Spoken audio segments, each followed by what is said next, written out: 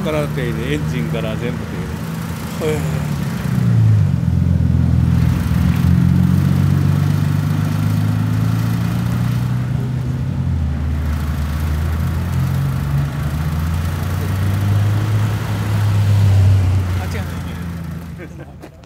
はい、こちらにね32の GTR がありますね。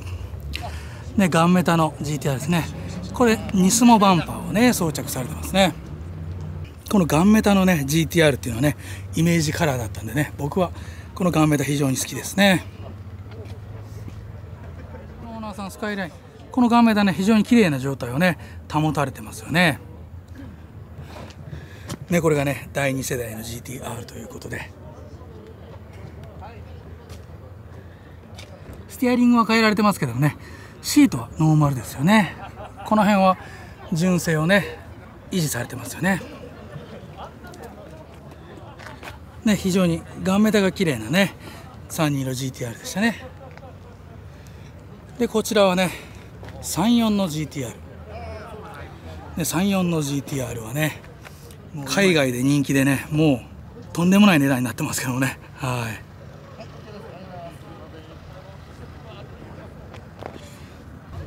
い、白が綺麗ですよね。34の GTR はこのねテールが好きですね、僕ね。丸テールはねスカイラインの伝統なんだけども、この内と外でね大きさが違うっていうのがねちょっとねケンメリに通ずるところがあるんですよ。ケンメリもねテールランプリムのね大きさを変えて外側だけは大きく見せてるというね視覚効果があるんですけども、この34の GTR もねこんな感じになっててね、これ3号もそうなんですけども、それが非常にかっこいいなと思いますね。V スペックニュルというね非常にね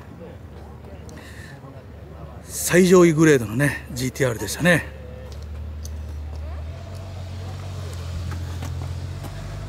ニュルなんでねもちろん走りの内装ですよね。これはもうね多くを語らなくてもバッジを見ただけでねもう走りのグレードだということがね分かりますよね。これがね34のニュルということでね。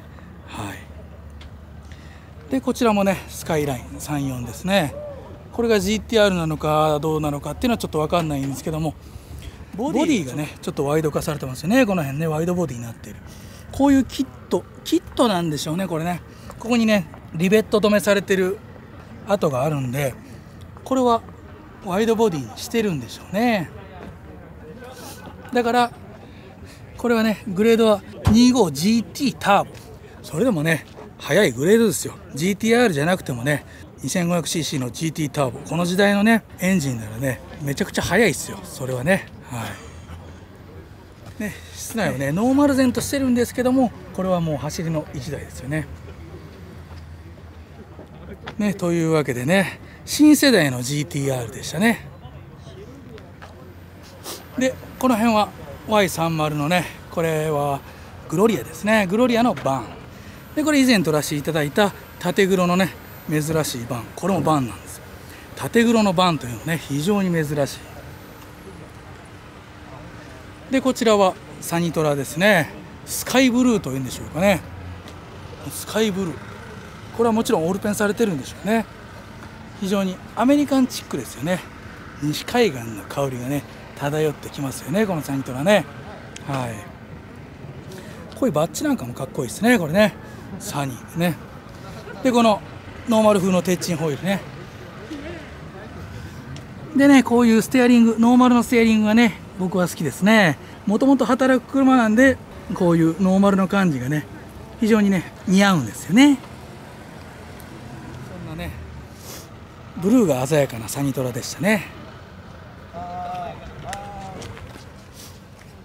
でこちらはねこれが3号の GTR ですよね。スカイラインの名前こそね冠は外されましたけども、でもねスカイラインの伝統をね守っているというのがこのテール周りですよね。このテール周りね僕3号でね一番好きなところですね。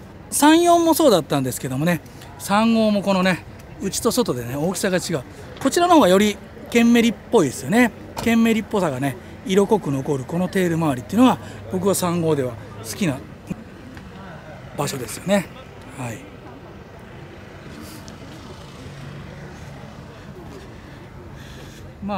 ステアリングは純正ですね。このシートも純正でしょうね。GTR なんでね、これはもういじる必要がないですよね。確か GTR ってこの35の GTR ってこのタイヤとかを外すだけでもうディーラーで見てもらえないとかっていうね車だったんじゃないでしょうかね。はい。はい。こちらにもね新世代の GTR がありますね。こちらはね33ですね。R33GTR。これね、これ4ドアでね、皆さん顔面だけ GTR 仕様にしてるとお思いでしょ。でもこれ違うんですよ。これね、立派な GTR なんですよ。後ろを回ってみれば分かると思うんです。やっぱりそうですね。これ見てください。オーテックバージョンって書いてるでしょ。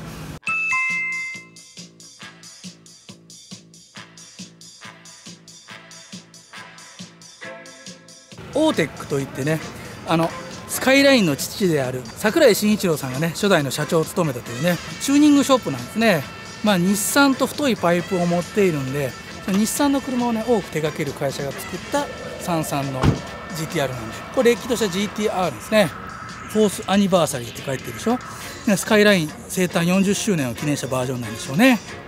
ちなみにねスカイライン生誕20周年を記念した車はケンメリだったんですね。ケンメリのゴールドバージョンね、このように GTR のバッジが貼られている。櫻井慎一郎さんといえばね、4ドアにねこだわりがあったようですよね。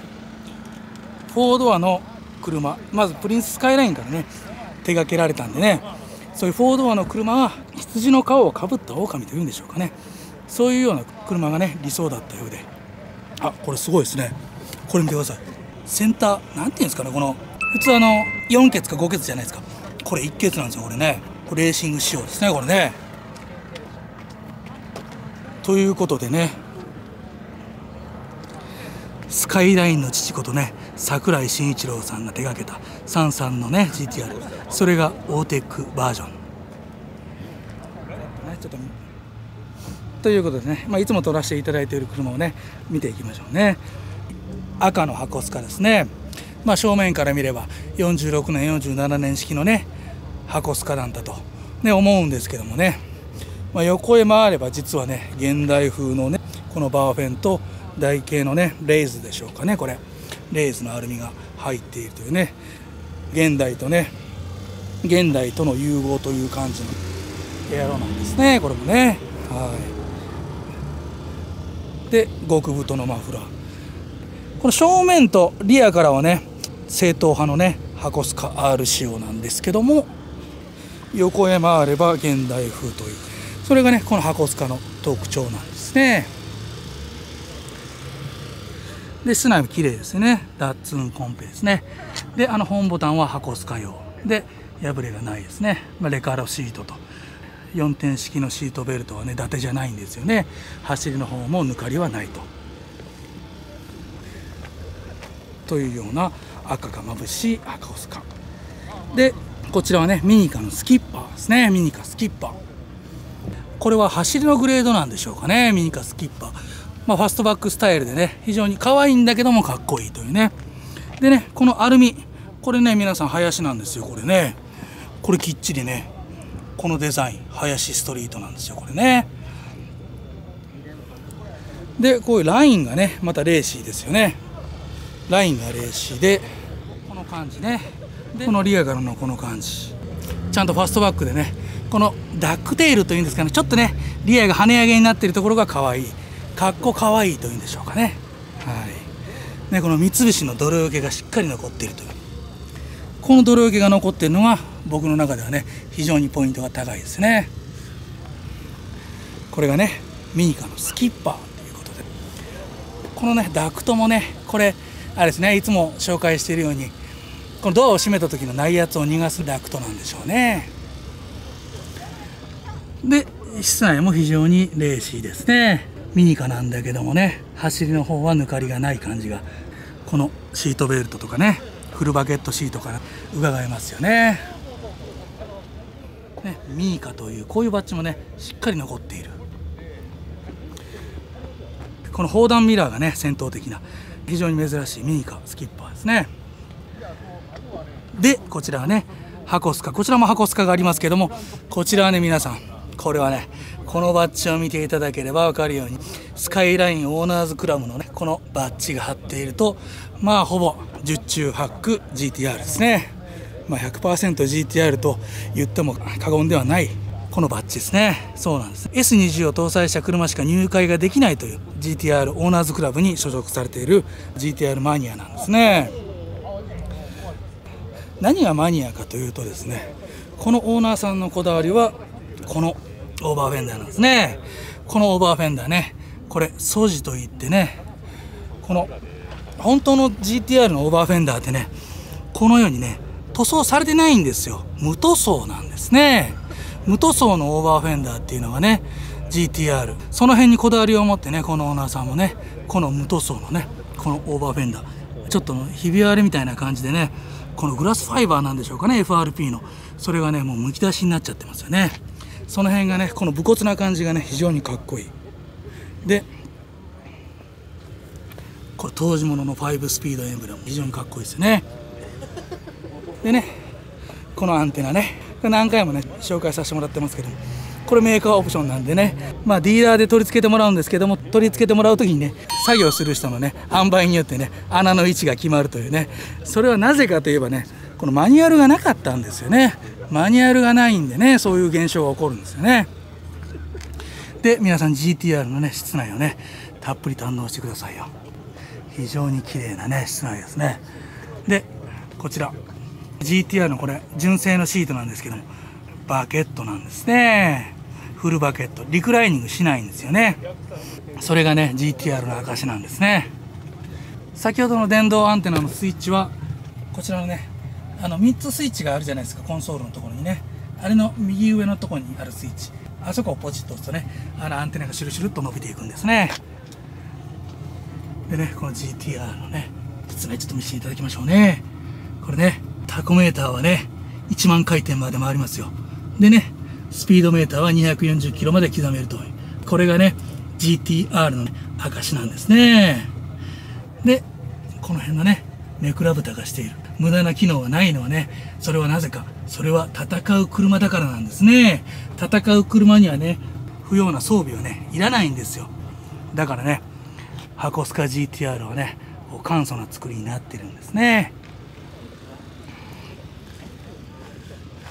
でというわけでね非常にねオーナーさんのねこだわりが垣間見えた、ね、ハコスカ GTR でしたね。こちらもいつも撮らさせていただいている Z でね、この Z はねこのスターロードのこのエアロですよね。このド迫力のねこのフルエアロですよね。これが非常にねかっこいい。これはね僕も最初見た時は度肝を抜かれましたけどね、実物を見るとこのド迫力に圧倒されますよね。でリアからもねこの非常にド迫力、ちゃんとこういうキットがあってリアバンパーレスになってるんですよね。以前ね高槻の海遺跡公園で旧車のイベントがあったんですけどもね、そこで数あるね旧車が集まった中でね最優秀賞をね受賞したというね、それも伺えますよね、このド迫力ボディならね。で Z のかっこいいなねこのファストバックにこの J ラインのねこの流れるようなボディラインですよね。最近新しい Z が発表になってね、30Z っぽくはなったんですけども、やっぱりねこっちの Z の方が断然かっこいいですよね。室内もね桃捨てにでバゲットシート、こちらもね走りの面ではね全然抜かりがないんですよねこの Z。というわけでね非常にド迫力のスターロード仕様の Z でしたね。こちらねパブリカですね。このパブリカもねいつも撮らせていただいている、昭和40年代の車、40年代前半の車っていうのはねこのボディラインがかっこいいんですよね。このボディラインにねこのモールとの融合ですね、こういうのが僕好きなんですよね。このリアからもねパブリカがかっこいいのはこのリアからだと思うんですけどもね、実はここですよね、このタイヤの感じね、これ円形なんですよね。このアルミ円形のねマグネシウムなんですけども、ね、その円形がねしっかりかぶったこの感じですよね。このフェンダーにかぶるこの感じ、スカイラインでいうサーフィンラインみたいなね感じになってるこのねラインにねしっかりかぶっているという、この辺が僕はね非常に好きですね。このライン、ね、昔の車は非常に凝ってるんですよね。で室内は綺麗ですね。ナルディにねシートもね破れはないですね。ただしね扇風機がないとね夏場は死にます。はい、こういうのいいですよね。この雨どいみたいになってるんですね。これね雨どいみたいな感じでね、雨が降ってもねこう雨どいを伝ってこの外に逃げていくというね。見てください、このねこの雨どいみたいになってる。これで雨が降っても中には一応この雨よけのやつがあるんですけどもね、ここにねこれがあることによってね雨が垂れてこないっていうことなんですね。はい。でこのグレーもね非常にいい感じですよね。こう昔の車っていう感じがして非常にいい感じを醸し出しているパブリカですね。で僕のケンメリということですね。はい、こちらもすっかりねトンケン TV ではねおなじみになったチェリーですよね。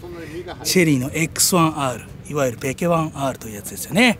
はい、X1R しかね装着されてないというねこのオーバーフェンダーですよね。このオーバーフェンダーがついてるのはチェリーのね X1R の特徴であるんですね。でチェリーといえばこっからですよね。こっから覗くねこのスタイリングが非常にかっこいい。でこれがねチェリーテール、やんちゃな車にね数多く流用されて、もう今ではねすっかりね見かけなくなったね、もう在庫はもう多分ほとんどないんじゃないでしょうかね、チェリーテールでね。皆さんこのチェリーテールなんですけども、これもね前期後期があるんですよ。この車体はね後期なんですけども、このねここのギザギザあるじゃないですか。この飾りのギザギザがあるのが後期でないのが前期ということでね、10円玉のような感じですよね。ギザギザがあるのとないのがね存在するのがこのチェリーテールなんですね。はい、でこちらもねこれもただの飾りじゃないんですよ。これねこれもねしっかりドアを閉めた時に内圧をね逃がすダクトになってるんですよね。飾りじゃないのよダクトはフラフラ。はい、でねこのバッジもねかっこいいというね。室内はねこのオーナーさんのねおしゃれなところはこの室内見てください。このシートね、シートもねオレンジと黒のシートになっていて、これもボディとねマッチングさせているというところで非常にかっこいいですよね。ということで今年もよろしくお願いしますということでチェリーでしたね。はい、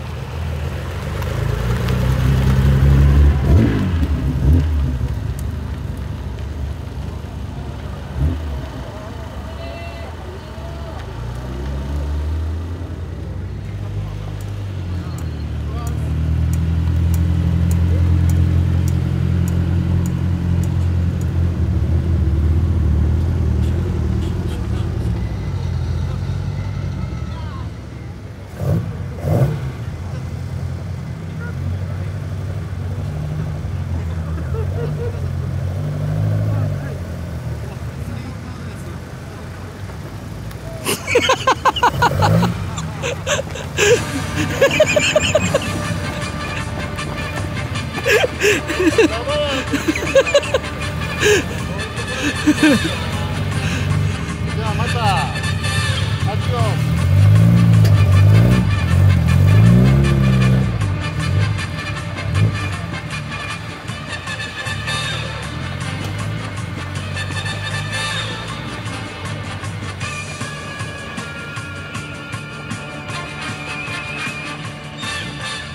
はい、というわけでいかがだったでしょうか。今回もねたくさんの旧車に出会えて楽しかったですね。この動画がね楽しかった、良かったよと言っていただける方、そしてねまた旧車が見たいなと思っていただいた方はねチャンネル登録でグッドボタンでまたコメントなんかいただけると嬉しいです。それでは次回の動画でお会いしましょう。バイ。